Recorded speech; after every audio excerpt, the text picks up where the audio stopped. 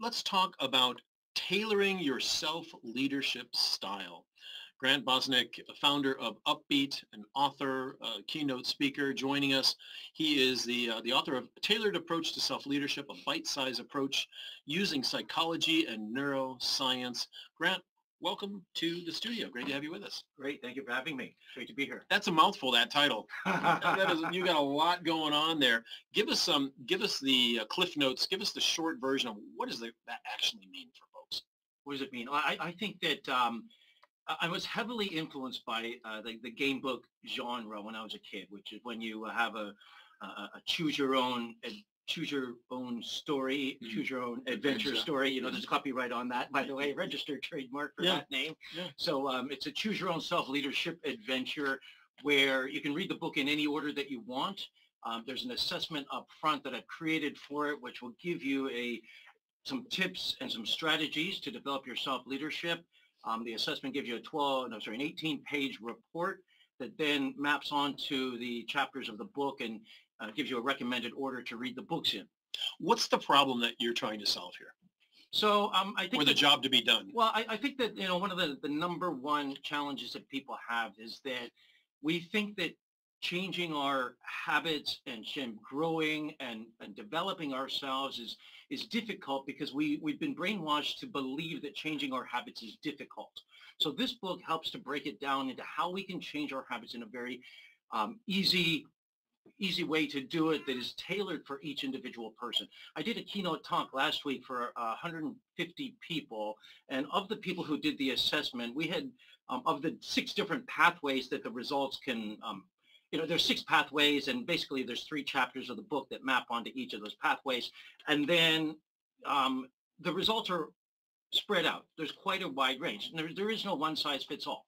Everybody's on their own pathway, their own self-leadership adventure, and this book helps them to tailor it for them. So you, as you say, you've been an executive coach in this region, Asia Pacific, for about 20 years or so. Yeah. To Glenn's point, what was it you were seeing or not seeing that inspired you to write this book? Well, so I spent most of those 20 years focused on team effectiveness and people leadership. So I work a lot with mid to senior level and executives, whether it's one-to-one executive coaching or as group sessions. And my clients were saying, Grant, can you create something for everybody? So I then thought, okay, what would be for everybody? If it's not people leadership, would be self-leadership. So I think that there's 3 concentric circles that I see, that self-leadership is in the center, then people leadership, then thought leadership. And so I see self-leadership as being the heart of all leadership. So that was what I wanted to create this book for, was to reach out to that starting point that we have to start with. When you're in an airplane, they say, you put your oxygen mask on before helping others to put theirs on. Now, if you go through a pandemic or go through any kind of change at all, and we go through change all the time, it's not once, it's all the time, we have to take care of ourselves first in order to be credible to take care of others. And I think that this is not only for leaders, like people leaders or executives, to help them to be more self-leaders first, but it's for everybody across the organization. Now, we can sell this book for every company, and then 2,000, 3,000 copies we can sell right across the company. Wouldn't that be great? Yeah, we did that for an offsite. We did it for an offsite in December. We had 65 people come up to the offsite. They said, great, we want a copy for everybody. All right, we can do it. Now, when you look at the last 3 years, what specifically have leaders experienced that might lead them to realize, maybe an epiphanous moment, that they need to change in some way? Because for a lot of leaders, change is hard. We are who we are as adults, 40, 50, 60-year-old adults who have been leading for years, decades. It's hard to make those major changes. But have the last few years prompted some big changes in people's thinking? Well, about leadership and who they are? Well, I mean, there's a lot of, real economic events that have happened over the past few years. The great, not recession, the great resignation, for example, the quiet quitting and all of this and that. Leaders do need to change in order to retain talent, first of all, here. The other thing I think that, that especially with successful leaders, that they have been successful because of certain behavior that they have done, and that's led them into the positions that they are. They've also been successful in spite of certain behavior that may not be leading to the best results that they could get. Give us an example. Can you give us examples of both of those? Well, like say, for example, and this happens a lot with big organizations, for example, that leaders get promoted based on their technical abilities, based on their business acumen, based on the financial results that they get. So your top salesperson eventually then becomes your head of sales, who eventually might become the CEO because they were great at bringing in revenue for the company. However, that person may not have the most finesse when it comes to people skills. They might be a little abrasive to some people. They might not really be listening or hearing what people are saying as much as they could. And this could lead to some people leaving the organization, or it could lead to people just not having good relationships. So, for example, they got to the top of the company because they had great ability to bring in revenue.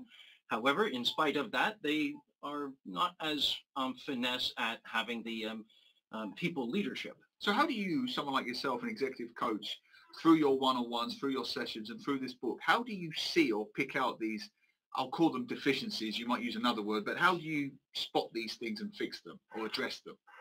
Well, I mean, as I said, a lot of my background's in psychology and neuroscience, which is why the subtitle of the book is A Bite-Sized Approach Using Psychology and Neuroscience.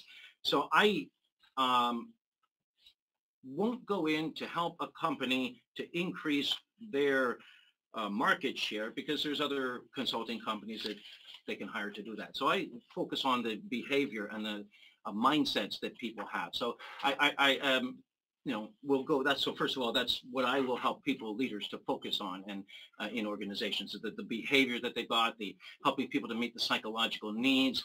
Now, I think some of the signs that we might spot then would be, I mean, when I'm having a chemistry call with someone who might be a potential coachee for me, for example, or if I'm listening to the HR describe some of the challenges that they're having in the organization here, I'm listening for the way that people might be communicating. That's one of the things that I'm looking for.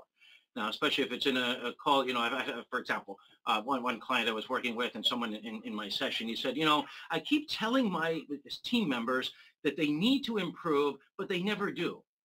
And so I said to him, it's like, how often do you praise them? And he paused and he said, never. But do you think that might help? That sounds familiar. Maybe, for example. So, So, I mean, I listen to what they're saying and what is missing from what they are saying, and where the gaps are, and where they might be behaving. Now, so, I mean, because a lot of us, we are not fully aware of the impact that we have on others. Most of us are not aware of the impact we're having on others. So having an external view to help see where that behavior is leading and the result that might be leading to. Yeah. Now, this is fascinating to me, because I know this kind of work is very popular in the US and Europe. And when I'm listening to you, I'm thinking of the TV program Billions. I don't know if you've seen Billions. Oh, yeah. You sound like the Wendy character. Is that essentially what you do? For those who haven't seen Billions, the Wendy character is a psychologist who works for this massive hedge fund. And her job is not to deal with revenue. It's to do just that, to work on personal mindset, personal responsibilities and behaviors, and so on, which seems to be a popular business in the West. Is this something that's really taking off in Singapore and this part of the world? This kind of job, this kind of role? Yeah, well, I think one of the questions I would ask people is, like, when you hear the word feedback, what do you think? And I mean, you don't need to answer it yourself, sir, right now, but when I've asked people that, they think, well, it means I did something wrong. So there is a mindset that feedback means negative feedback. But it so often does in Singapore. That's the truth. Yeah. You don't hear from your boss until you do something wrong. I would say 95% of the time. You don't hear from your boss until you do something wrong. Yeah. Right. Yeah. So, I mean, I'm hoping that this does change. I encourage leaders, when they're going to have conversations with team members, don't use the word feedback. Let's talk about the meeting this morning. Let's talk about the report. Let's have a catch up and see where you would like to be. But don't use the word feedback. I mean, and there's a lot of psychology behind this. When people hear the word feedback, there's this defensive mechanism that clicks in our brain that we clam up. It's a loaded word, isn't it? Yeah. Right. In your book, you've got different chapters, obviously. Goals, inspiration, mindfulness, flow, physical health, insight, expectations, emotional regulation, persuade and influence, time management, change, agility, resilience. I mean, those are some big biases in here: trust, empathy, presence. Like, that's huge. Yeah. Like there is a lot to chew on there. Yeah. What is the easiest way for people? Is it literally just following the book from front to end and taking the journey that way? Or can people dip into different chapters saying, hey, some feedback I got was I'm not empathetic enough. So Right. can they go to the empathy chapter? How does it work to go through this kind of program that you've designed? Yeah, so I mean, there are 18 chapters in the book, and my background, I used to teach logical thinking in business school several years ago, and for 4 years I taught logical thinking and got into my head all these different kinds of MECE frameworks. And for those of you that don't know what MECE is, MECE, it's an acronym, consultants use it, which means mutually exclusive, collectively exhaustive. So if you think like a SWOT analysis, strengths, weaknesses, opportunities, threats, it's mutually exclusive, the categories are different, and it's collectively exhaustive, it covers everything. So I was thinking about that with this background in this consulting framework. How can we create this MECE framework with self-leadership? So I thought about all the different topics that might be relevant for self-leadership. I came up with 18 of them, and that's what is in the book itself here. Now, you don't have to read it cover to cover. So this is, as I call it, a choose your own self-leadership adventure. I've created a little map for people as well, too. This map is great. I want to talk about the map in a minute, but carry on with your We'll talk about the map after that. Yeah. Right? So it's designed that you can read it in any order that you want. So you could take a look at the chapters in the book and then just decide which chapter is most relevant for you at this moment. Yeah. You know, as you said, if someone says, well, I'm not being empathetic enough, so, okay, let's read the chapter on empathy. And I've also created a self-assessment that will also then, basically the self-assessment, it's assessing what is most important to you right now.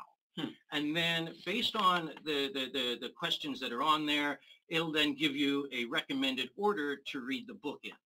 So it's not based on we're not measuring your ability to do these. We're measuring what is most relevant to you right now, what is important to you now. And then, you know, that could be the same answer in your own mind. You know, it's how I want to be more persuasive. That's why I want to choose being persuasive here. You know, that's important. I don't think I'm very good in that right now here. So maybe that might be some of the answers that you're giving. And there's what's important to you now. What are your challenges? What are your passions? What are you aiming to achieve? And then as a result of the assessment, it'll then give you a recommended order to read the books in. Let's look at that assessment. I'm guessing you do some of this self-assessment in your one-on-ones and in your group sessions. What are some of the more common responses you see, particularly in Singapore in the workplace, when they do these self-assessments? What comes up the most? Yeah, so I'm actually quite surprised. I was kind of imagining that there's one of the pathways is around change, agility, and resilience. So I kind of felt that one might come up at the top, you know, given what people are going through. Possibly if they took the assessment at the beginning of the pandemic, possibly that might have been higher up there, but it's actually not as high as I had expected that one to be. So some of the ones that are actually coming up high around emotion regulation is a big one that's coming up a lot. What does that mean, emotion regulation? So I think of emotion regulation, there's two ways that we can use it.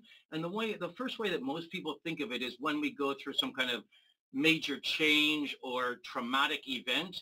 So this could be something economically like stock market crash, or it could be restructuring in an organization, or, you know, laying off people in a company, or being laid off yourself, or it could be something personal in your life, a death in the family, or illness, or something like that that might impact people's lives. So we have these strong emotions. We got to be able to regulate those emotions. Is one way we might use that. Now, I think that it's not only when we're having traumatic events, but when we are even in a calm state, because part of emotion regulation is being able to reframe our situation.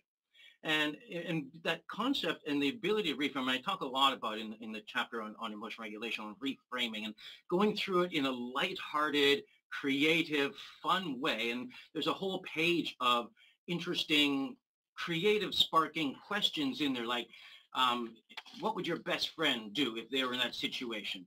Or if your child were having this same issue, what advice would you give them? Or going to the world of sports, you know, thinking of, Usain Bolt, you know, what would he do if you're in that situation? Or musician Beyonce, what would she do if she were here? And there's a lot of creative thinking questions there. What would be a motto or a metaphor that you might think of to help you through this? And I call it frame storming. So it's combining brainstorming and reframing together. And the concept of framestorming, if you can come up with 10 or 12 different ways of reframing your current situation, and then reviewing those and picking the 2 or 3 best ones that sound or resonate with you, this is going to change their behavior, which will then get better results. So one of the things I fully believe here is in the see, do, get model. See is the mindset or the way we see the world. Do is our behavior that we do, and get is the results that we're going to get. And so if you want to make small changes in your life, focus on the behavior. But if you want to make quantum leaps, focus on your mindsets. So the concept growth, like a growth mindset, for example. Yeah, so growth mindset would be part of it. Growth mindset would be like the starting with the notion that we can change our mind. And then the whole chapter goes into lots of exercises for building mental muscles in there and being able to have more executive control of our mind and our mindset, which is then going to lead to more effective behaviors and lead to more effective results. Nice. Wow. The book is called Tailored Approaches to Self-Leadership, published by Routledge with a foreword by Marshall Goldsmith.